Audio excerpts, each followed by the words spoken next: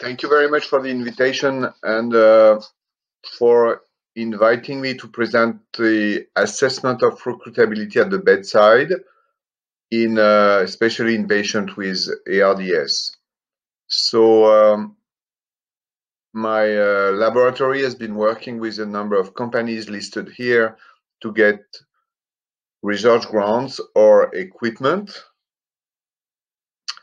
And I'll start by reminding the fact that the degree of lung recruitability can vary a lot between patients, meeting the criteria for ARDS definition. And this is an example from a famous study from Luciano Gattinoni, where on the left you have a patient with a CT scan at 5, then at 45 centimeters of water, which is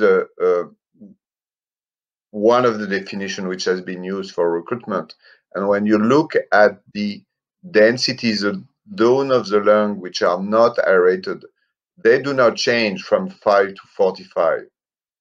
By contrast, and it's interesting to see when you look at the size of the heart, it's completely squeezed at 45 centimeters of water because the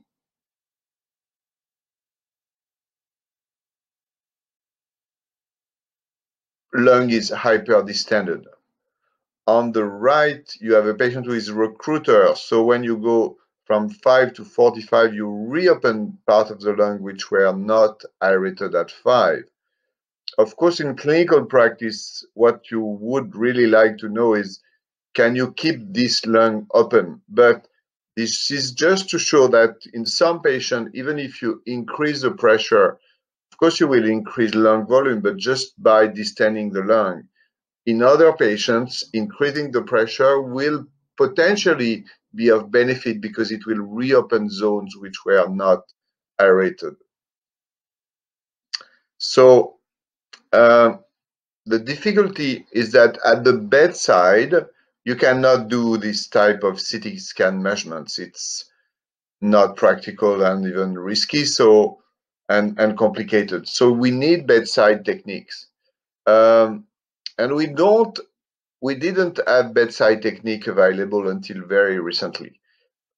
One of them, which is interesting, is the electrical impedance tomography. And this is an illustration. I think one of the key features of the EIT is that it gives you the distribution of ventilation, and therefore you can look at the lung. It's like a CT slice image, comparing the dependent and the non-dependent part, which is a key issue in the distribution of the aeration in ARDS. And you see the slice number A.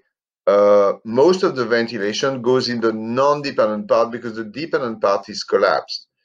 And the figure B indicates what happens after increasing PEEP. And you see ventilation now goes much more in the dependent part. In fact, it went from 19% to 44%.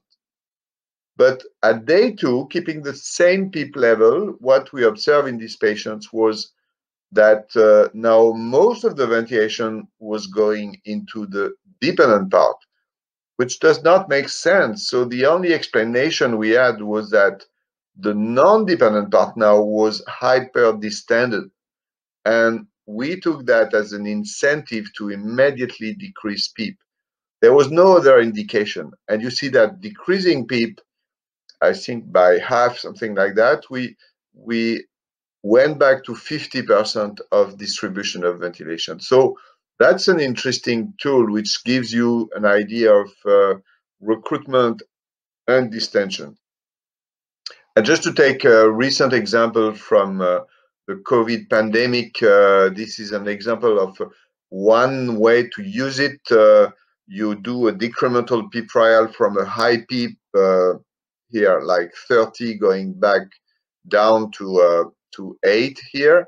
And you can calculate, based on the initial image at the highest PEEP, the relative change in regional peak cells, which indicate the amount of of collapse when the peak cells have a decrease in compliance, and also of distension when the peak cell improve their compliance when you decrease PEEP. And based on that, you can decide, that's a bit arbitrary, where you want to place your PEEP. In this study, for instance, they wanted the minimal collapse, so they selected a relatively high level of PEEP, which were even higher than the high PEEP FiO2 table. So I'm not saying this is a good way to do it, but just to illustrate, this is a technique which can help us to understand recruitment at the bedside. We have recently designed a technique which can be used on any ventilator with some precautions, but which is really simple and can help you a lot in deciding whether your patient is recruitable or not recruitable. So we call that the recruitment to inflation ratio, and I'm going to demonstrate how it works. So the principle is based on what we have described before, which is the hysteresis behavior of the lung. So when you do multiple PV curves and when the lung is recruitable, you see that for the same pressure in the system, you have more volume, which is exactly what we have in mind when we say we want to recruit. Right? We want to go back to the same pressure and having more volume in the system. And you can think of the lung as having three compartments. One is the baby lung, so this is the lung which stay open at low PEEP. The recruitable lung, so the one you want to reopen with higher PEEP, and the part of the lung which is not recruitable. And for instance, if you look at the CT scan from Gattinoni, the green part would be the baby lung, the part which was open at low PEEP. The yellow part would be the recruitable lung, right, which can open at high pressure. And the red part would be the non-recruitable lung. And what we do is one single maneuver. We first decrease the respiratory rate to be sure there is no auto-PEEP, because it makes calculations more difficult. And then in one breath, we drop the PEEP from 15 to 5. So this is a drop of 10 centimeters of water. And we simply read on the ventilator the amount of exhaled volume. So we subtract the initial volume and we compare this volume to what was predicted by the compliance at low PEEP. Remember, the compliance at low PEEP tells you how much volume you will get for a given amount of pressure. And if you only distend the baby lung, well, you will not recruit anything. So the volume measured will be exactly the one predicted by the compliance at low PEEP. Maybe I can show you just in 1 minute a video. For this calculator, you need to use the set tidal volume, and you need to observe exhaled volume during the maneuver, as well as plateau pressure, which can be measured in real time by using a short inspiratory pause, like 0.2 seconds. To do is, so you have a small pause to measure the plateau pressure, is to decrease the respiratory rate. Reduce the respiratory rate to 8 breaths per minute to ensure there is no auto-PEEP. So with that, you are sure with long expiration there is no auto-PEEP, which makes the calculation easier to interpret. Prepare for a PEEP drop of 10 centimeters of water. In this example, we're going from 15 down to 5. Okay. At the end of this breath, observe the exhaled tidal volume, 398, and then keep watching for the exhaled release volume, which is 818. Here it's 880. Also, look at the plateau pressure and enter all of these values into the calculator as instructed. Compliance of the baby lung. Return back to your previous settings. And you'll go back immediately to your preceding settings. Okay, so it's done in less than 1 minute. That's really a very simple technique. And these techniques will tell you what the recruited volume, remember the difference with the predicted volume. You know the delta PEEP. So this gives you what we call the compliance of the recruitable lung. And we do the ratio of this compliance to the compliance of the baby lung. And the higher this ratio, the higher is the lung recruitability. So again, I'm not going into the details of how we validated this index, but just to say it's feasible anywhere. during the early days of the pandemic in China, in Wuhan, we had colleagues who were working there, and we recommended to measure the recruitment to inflation ratio. And these are the individual values of their patients. This ratio can go from 0, which means there is no recruitability of the lung, to values up to 2 or 2.5, meaning the lung is highly recruitable. And for now, we use a threshold of 0.5 to say below that the lung is not recruitable, do not try to increase PEEP.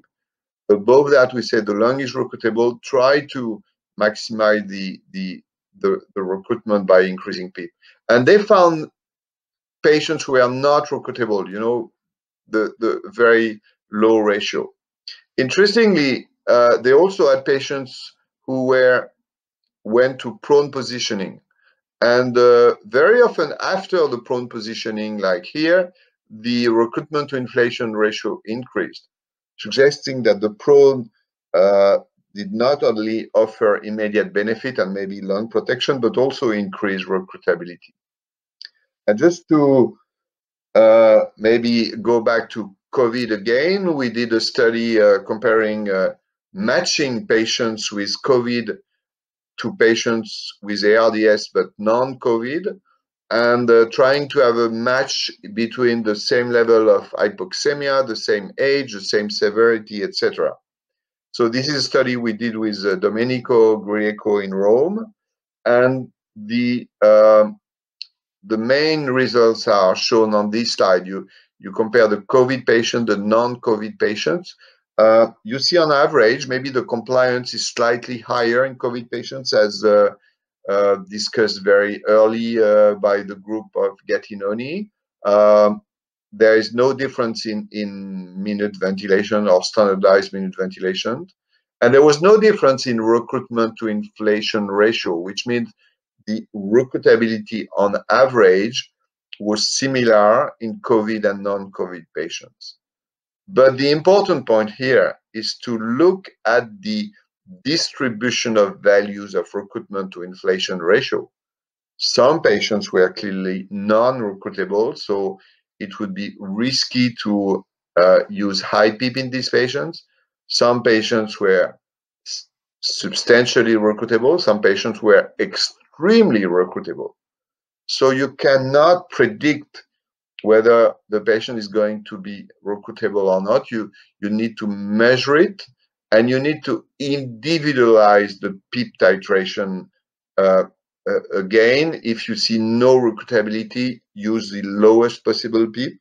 If you see the patient is recruitable, try to increase PEEP up to 12, maybe up to 15, see how it is tolerated.